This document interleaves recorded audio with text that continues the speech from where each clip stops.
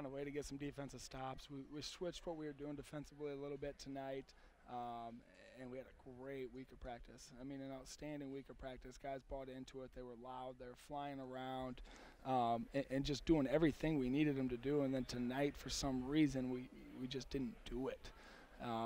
We were a little slow. I think we looked like we were thinking a little bit. Our communication was nowhere close to where it needed to be. And it wasn't loud in this gym by any means, so we should have heard everything they were saying, and we just weren't doing it.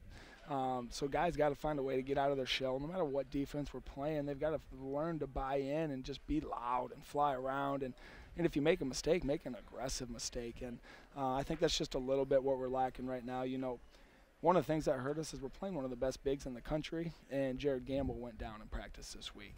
You know, that's a big factor for us. He's one of our leaders. He's one of our tough guys, and that hurt us inside a lot. So we had to do a few different things with a smaller lineup.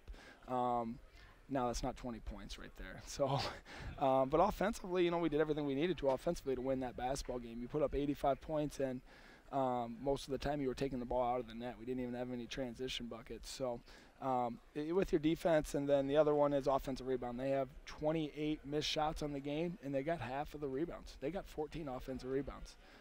You can't do that. You're not going to beat a team like Moore. They're a great basketball team, and they don't beat themselves, and if you allow them to, they can do things like this to you. You got to find a way to slow them down somehow and not give them confidence.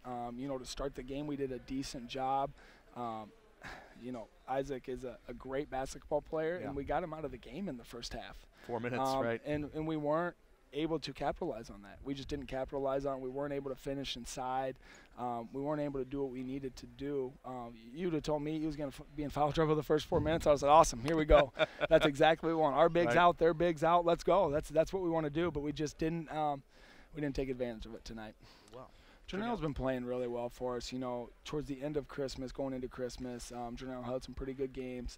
He was coming off the bench for us, and, you know, Janelle doesn't care, and we don't care by any means who starts and who comes off the bench. But Janelle's been starting to come into his own a little bit, similar to last year. Towards the end of the year last year, Janelle really stepped it up, and I think he's done that again. He's been great all week in practice, and I expect something like this out of him.